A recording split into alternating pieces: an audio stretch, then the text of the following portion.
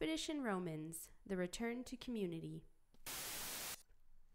Hello and welcome to Some Assembly Required, our podcast here at Waynfleet BIC Church, where we discuss life through the lens of our Anabaptist roots. My name's Julie Adams, and I'm here with Pastor Renee Kiewit. Good morning, good afternoon, good evening. Wow. Whenever you're listening. Whenever you're listening. We hope it's good. Wonderful. Yes, so good to be together here as we not quite close out this series. No, we're very close. But we are very close. The end is in sight. The end is nigh. The end is nigh. We've almost gotten down the other side of the mountain. Yes. And so far, no one's gotten hurt. I think going down can be just as tricky as going up. Yes, You absolutely. can hurt your knees coming down, too, if it's really steep. Sometimes after, I don't know if you've ever gone downstairs, up or Yes. downstairs with sore legs, like after exercising or something. Oh, yeah.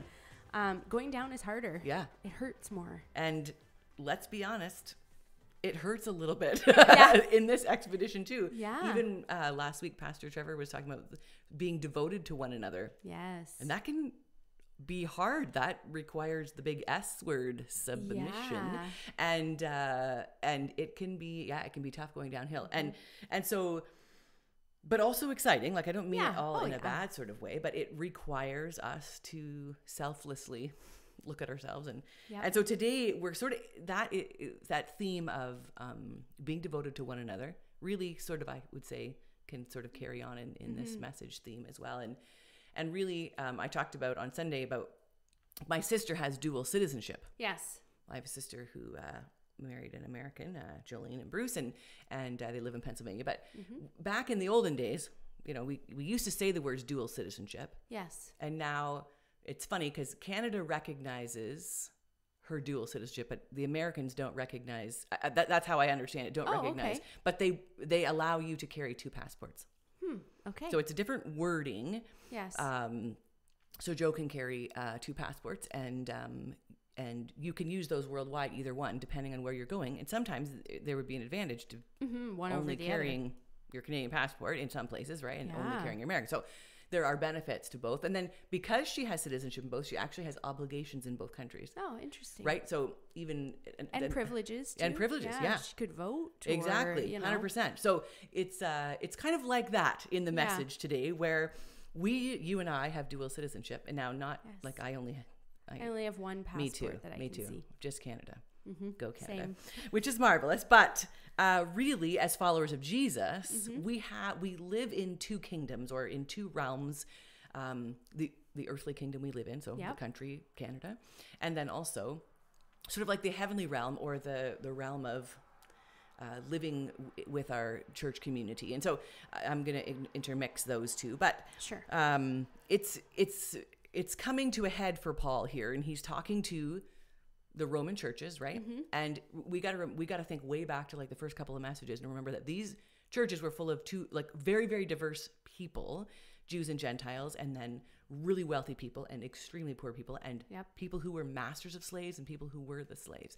Yeah. So this huge diversity, and he is coming to them with information that is like brand new and different, especially thinking about sort of separating out our obligations to the society we live in and our obligations to one another as believers and to God. Yep. So in Roman society, they were totally intermeshed, like this religion and politics.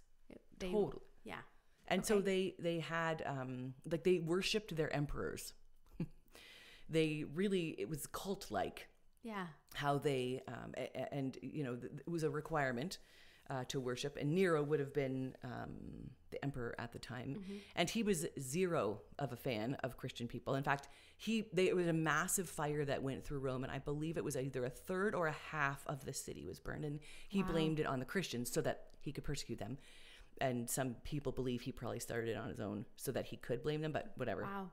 Yeah. Conspiracies exist all over the place. Yes. So, but nobody really knows. But you know, and so when Paul starts out, so think about that. Think about Nero. They do not, you know, he hates these Christian people. He's persecuting them. They've just been able to come back. Like they were all kicked out at one point. They've come back to Rome. And Paul starts out with a banger. Okay, chapter 13 is just like, whoa. So let everyone be subject to the governing authorities. for there is no authority except that which God has established. Like, whoa. Yeah. Are you kidding me? Like, Nero hates us and he's trying to kill us, and none of the emperors have been friendly to us, and you are telling me that we have an obligation to be subject to them? And what in the world does that even mean? And why would we do that? Right. And it seems like a terrible idea. And when I was thinking back into the Old Testament, when the Israelites who had God-ordained leadership, like a Moses or a Joshua, but they always were asking for kings because they wanted to be like all the other countries around them. Well, all these other nations, they have kings, and like we feel left out. Yeah. And God's saying, like, no, you don't actually want kings. Yeah, this isn't in your best interest. No, it's not in your best interest, because kings are human. And so sometimes they will be evil and sometimes they will be good. And so there is, God does allow them to, it sets up for them this process of having kings and leaders. And so as you look through the Old Testament, you see some marvelous leaders and some horrendous kings who are evil and who do very evil things and lead the country, the nation of Israel, into terrible things. And yet God ordained this system or the process of kingship and leadership because they asked him to. And so I think that's sort of where the process is coming from, where it says, for there is no authority except under which God is established. So God has established governing and ruling authorities. He allows, there are systems where, if God wanted to strike down, which I don't believe he will, every bad leader, well, goodness, we'd all be well country, right? So there is a system, and he's saying that system is there for a reason, and that system, we need laws, we need governing authorities, or we would be put into chaos. Yeah. So there is an important value. So then he's saying to them and to us, like, we need to be subject to the governing authorities, which is tricky because we don't like the subject or submission word at times, and sometimes it works great. Like when I'm getting a speeding ticket, I maybe don't feel so great about all the laws of the land because I, feel like I deserved to go as fast as I wanted to over the speed limit because I was late and I was busy and whatever else, right? But it is important to have that kind of rule and law and order in society. So he's saying, you guys, it makes a big difference. In fact, it makes a big impression when you follow the governing authorities. And I don't know if people can remember back in Titus chapter 3. So we studied Titus in April, May. Yeah, in the spring. And similarly, Titus tells the people of Crete, like, you need to obey the governing authorities because it makes it makes an impact. It shows who you are. It shows you're willing. And so this is a sort of another reminder. There's another passage, I think it's in 1 Peter, that says a similar thing. So how can we be good, hearty members of society and make an impact because we're followers of Jesus? So by being subject to the laws and by paying our taxes, that's another one. Ooh, that's always not so fun. But again, something that is addressed very specifically in chapter 13, talks about paying our taxes and also talks about sort of paying what you owe. So like that could also be like paying debts back to one another. Oh, okay. Okay, paying what you owe to people. Being like a responsible citizen in that fashion, and also paying respect and honor to position. And what does that mean? Like respecting your governing authorities. Oh, okay. Like respecting the position of what they hold, even if you don't agree with them. Which we are not good at. Yeah. I'm just gonna say, like the flags I see running around here from time to time. You mean the physical flag, not the last name. Excuse me. Yes, the physical flags that some people have on their houses and whatnot. While I may or may not agree with our governing authority currently, the disrespect of that is, I think, one thing that's what Paul's talking about, right? Like, let's be honest. You can disagree with someone without being disrespectful and dishonoring. And I think that is in particular, and people can disagree with me. That's totally fine. But, I think Paul is calling the Roman churches, and I see this call, to us as well. And so then he carries on. He's like, you know what? Like, it's not just about not keeping the law. Like, don't just not murder one another. Love each other. Take it one step further. Take it one step further. This is in our thing yesterday. Like, don't just take these laws literally. We were at a pastor's gathering yesterday. Don't just take the laws literally. Like, actually, we're called as Christians to go over and above that. Yes. We're called to put them into action. Put something into action. Yeah, absolutely. Absolutely. So, Paul reiterates that, like, don't steal, don't covet. Yeah, all those things are good. But actually, you really should just be loving people. Yeah. Which is hard, right? Which is hard. And then the last sort of section of how do we behave, what is our in society is, behave in the light as you would in the night. Huh. Oh. So, and then it sort of lists some things, drunkenness, sexual immorality, debauchery, dissension, jealousy. Instead of being part of all those things in society, which we can see in society. Yep. All of that. As followers of Jesus, we need to not be like any of that. Participate in that, yeah. Right. Yeah. We need to clothe ourselves with Jesus. So we need to look different so that we can, again, impact this world we're living in. It's not our first authority. God is. Yes. But in the country we live in, we have obligations so that we can impact the world we live in, which is a really powerful thought, that our witness can be loving people. Our witness can be that we are not acting like other people are acting. It's just, that could be a fairly silent witness, but I think it speaks loudly.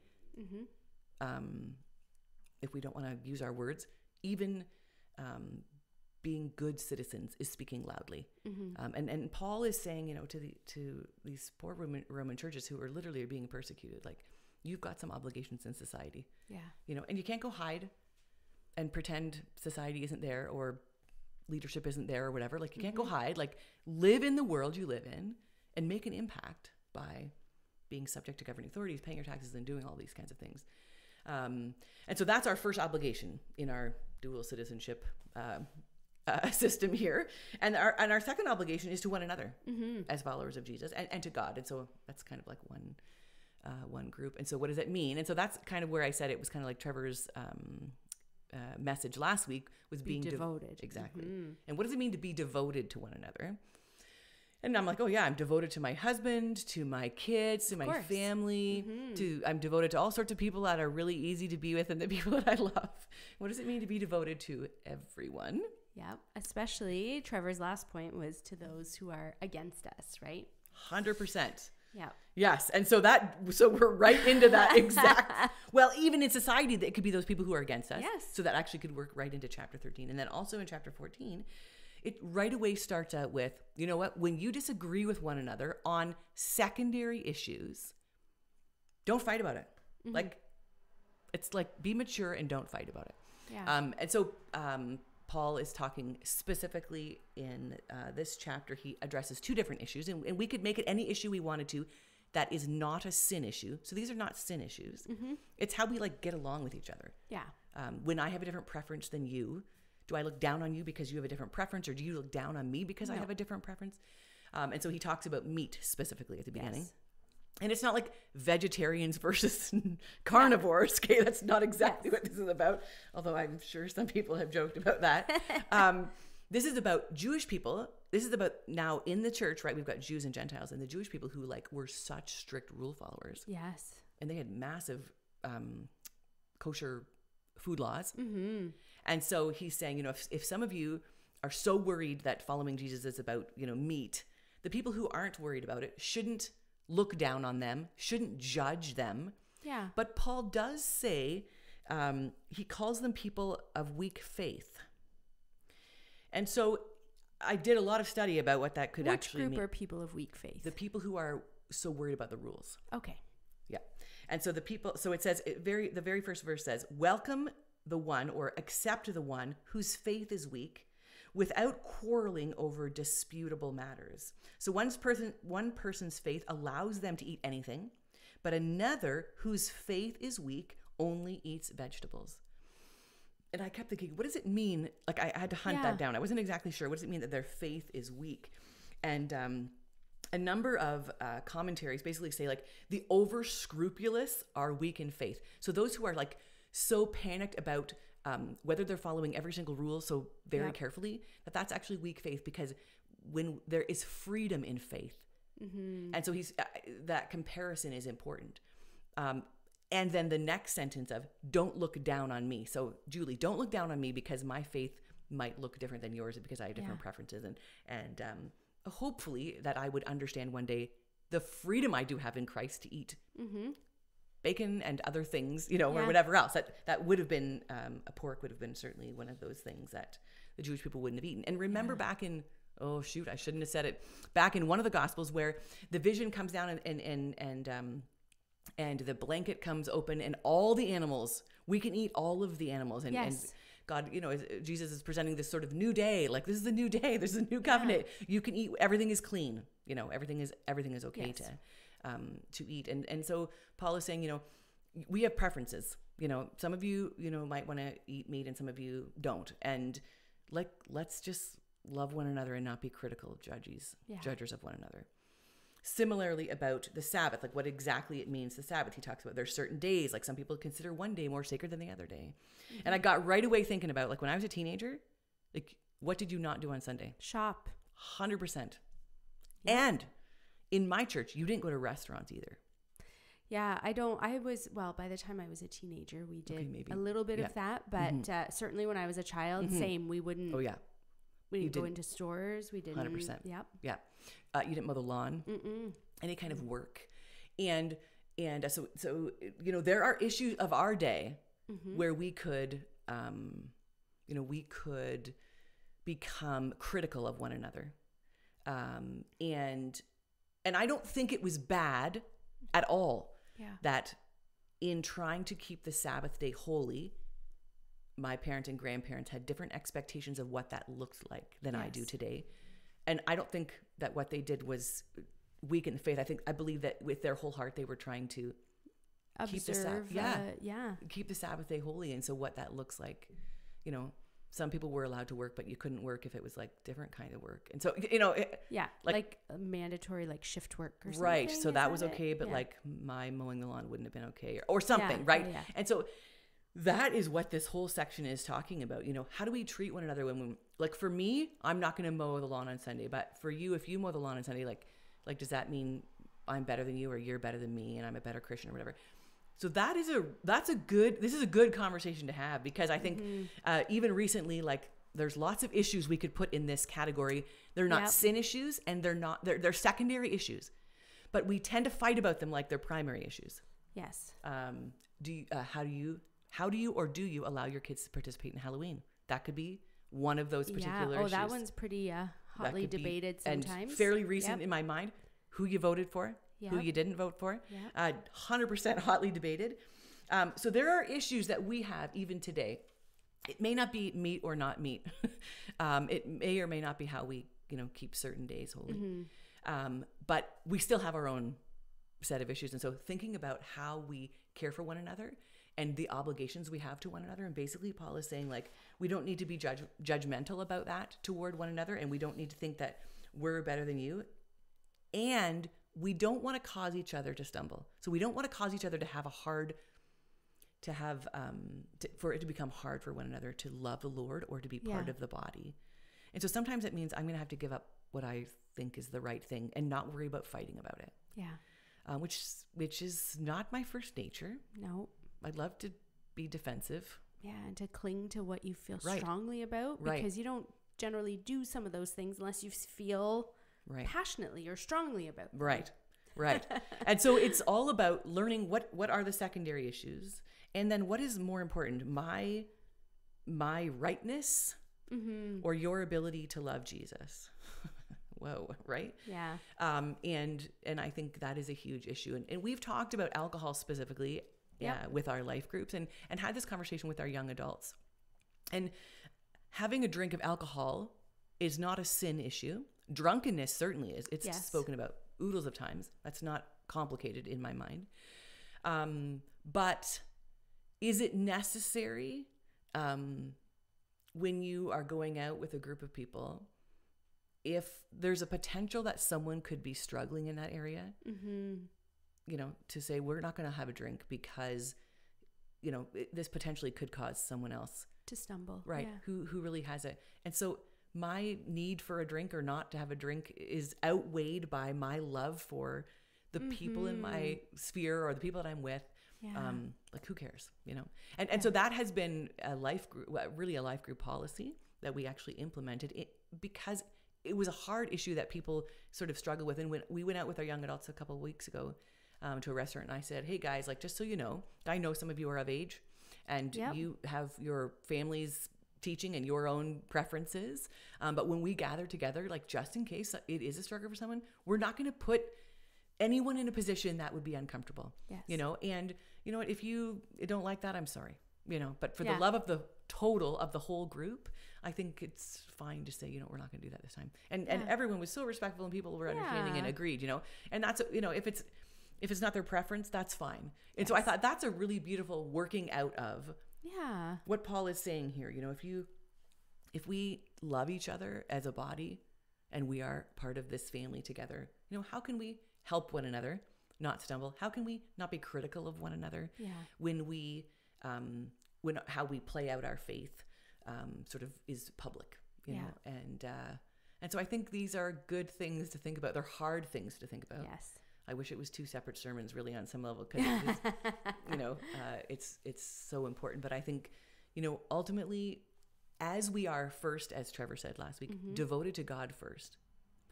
if our focus is fully on him, these other issues that we can fight about or be frustrated about can really sort of dissolve into not as important. Yeah. When our eyes get focused on me, when my eyes are focused on myself, they're all important. Like all my things are important. And so as we are devoted to God first, we can be like a society, we can be in society and be impacting them in really powerful ways with some of the examples Paul gave. And there could be others. And when I'm focused on God, my church family, like, I can love them because I'm not focused on myself. You know, I'm focused on God, and he's like, here, we're going to love people. We're going to do it this way. It might not be our favorite way. It might not be our preference. I mean, we could talk about music too. There's so many different things, right? Yep. The time something starts. 100%. Like, these are all down with some of those details that are kind of inconsequential. Yeah. And we can hurt people badly and deeply. Not because they're weak people, but because maybe their faith is holding on to something that ours isn't. And I might say, well, that's just immaturity. They need to grow up and learn that they're not right, you know, which is so critical and so judgmental. And Paul speaks very clearly too as well. You know, if you think you're all that, you think you're better. Actually, chapter 15 is also going to address the group of Gentiles who at the beginning of this chapter are probably like neener to the Jews. Yeah. See, I told you it was no big deal. And chapter 15 will remind them that they're not all high and mighty either. So it's just good. It's leveling the playing field.